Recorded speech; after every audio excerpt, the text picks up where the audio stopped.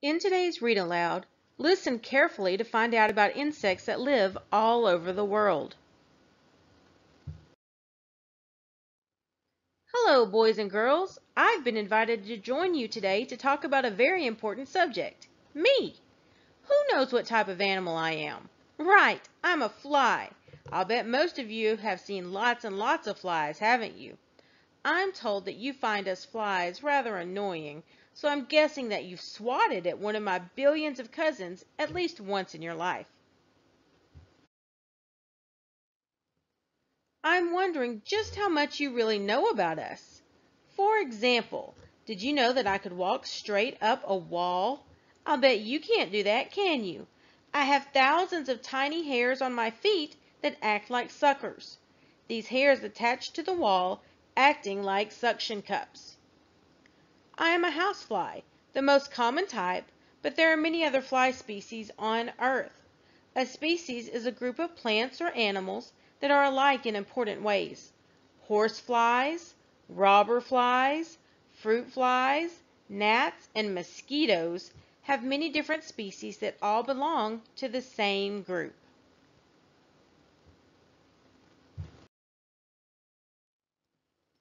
Scientists group animals into different categories. What different kinds of animals can you name? Fish, reptiles, amphibians, birds, and insects are just a few of the animal groups you know. Flies like me belong to the largest group of animals on Earth. Who knows which group is the largest? Insects. For every 10 animal species in the world, about 8 of them are insects. And scientists continue to discover more. Insects are small animals with 6 legs and 3 main body parts. We flies are insects, and we share the planet with millions of other insects in many different habitats.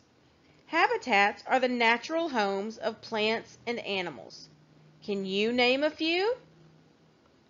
Great! Deserts, forests, mountains, grasslands, and tundra are some you may know about. During the next few lessons, some of my fellow insect friends are going to teach you lots of interesting facts about insects that live in different kinds of habitats. We insects live all over the world, everywhere except the ocean. Insects can even live in some very cold or very hot areas of the earth. We'll start today by looking at meadow grasslands. Look at this field of alfalfa. Do you see any animals in the picture? It just looks like an ordinary field without much going on, doesn't it? But don't be fooled. This field is teeming with life, or full of life. If you sat down in the middle of this meadow and closed your eyes, you would likely hear birds singing, but you might be completely unaware of the often silent, hidden world of insects all around you. Many insects depend on plants to live. Many insects eat plants, and some lay their eggs on plants. The plant on which an insect lays its eggs, and which provides food for its young, acts as a host, and is called a host plant. A host is a plant or animal on which or in which another thing lives. Each host plant attracts different types of insects. Many insects have developed very specific diets and would die without their host plants.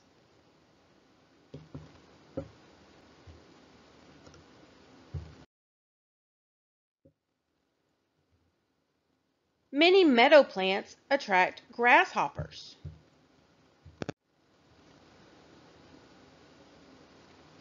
Grasshoppers feed on the leaves and stems of the alfalfa plant. Harder to spot is the tiny leafhopper. But this wedge-shaped insect can slow down the host plant's growth, turning the plant brown as it sucks nutrition from it. Many insects, such as these tiny aphids, can damage entire meadows. Grasshoppers, leafhoppers, and aphids are all pests. Farmers are never happy when they discover them on their plants because they can destroy their crops. But not all insects are pests.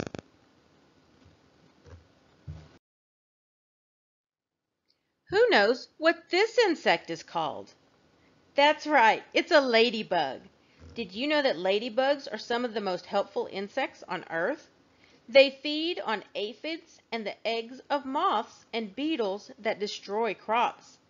Lacewings and ambush bugs also eat aphids, so farmers are happy when they see these insects on their plants. From grasslands, let's move to a forest habitat. Both cone-bearing evergreens and deciduous trees live in this forest. Remember, evergreens have green needles all year round, and deciduous trees drop their leaves each year. Many trees, like these pine trees, are host to a variety of bark beetles. These tiny insects can kill huge trees. How can that be possible? Bark beetles burrow or dig under a tree's bark, creating a series of tunnels in which they lay their eggs. Well, let's think about this. What does a tree need to live?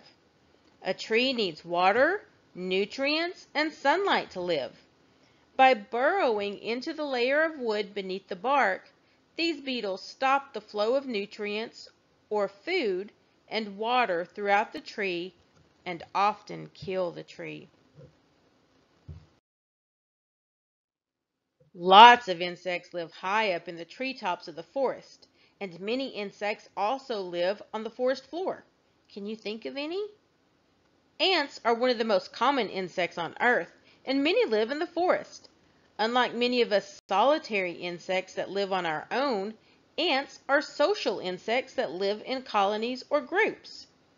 How are social insects and solitary insects different from one another? Let's look at an especially interesting social ant that lives in the rainforest. This is an army ant. Army ants travel in big cooperative raiding parties to hunt prey. Prey are animals that are hunted and eaten by other animals. They resemble, or look like, an army of soldiers as they move across the ground together. These ants are known for swarming their prey all at once.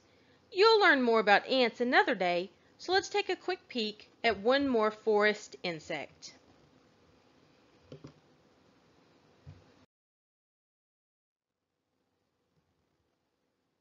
This beetle is named for the long, large horn at the front of its head. Does its horn look like that of any other animal that you already know? I'm thinking of a much larger animal. Yes, a rhinoceros.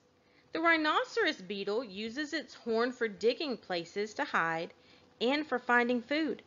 Male rhinoceros beetles use their horns for wrestling with other males in an effort to attract a female beetle. The winner gets the girl. What habitat is shown in this image? What kinds of insects do you think live in the coldest habitats? There are many types of flies on the cold tundra, including houseflies like me. This Arctic crane fly has amazingly long legs. And guess what? Adult crane flies have no mouths, so they never eat. These mouthless creatures only live for a few days. Why do you think they live only for a few days?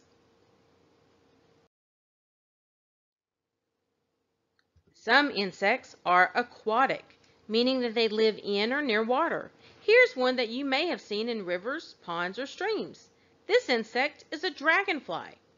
A few minutes ago, however, I told you that there is one large water habitat that does not support the life of insects.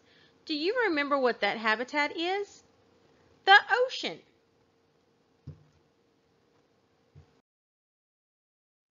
Let's look at Earth again.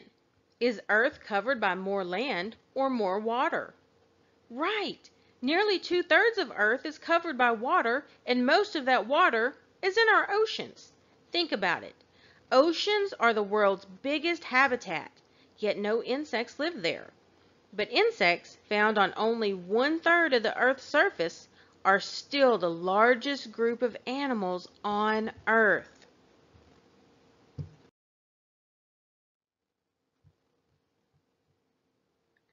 Flies, grasshoppers, ants, caterpillars, beetles.